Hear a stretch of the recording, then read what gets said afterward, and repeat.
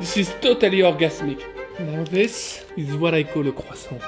Croissant still is one of the most intimidating, daunting and technical French pastry ever. This is pure refinement, this is finesse. Finesse with a kilo of butter. One of the beauties of a croissant stands in the contrast between the outer layers and the inner layers. All those beautiful layers. The outer layers are crispier, lighter, more caramelized and spread like if there were stairs to heaven. That's how I speak to my croissant in the morning. The inner layers are just softer, moister. It's not salty, it's not sweet. It's somewhere in between. The line is delicate. It's as delicate as those beautiful flakes everywhere.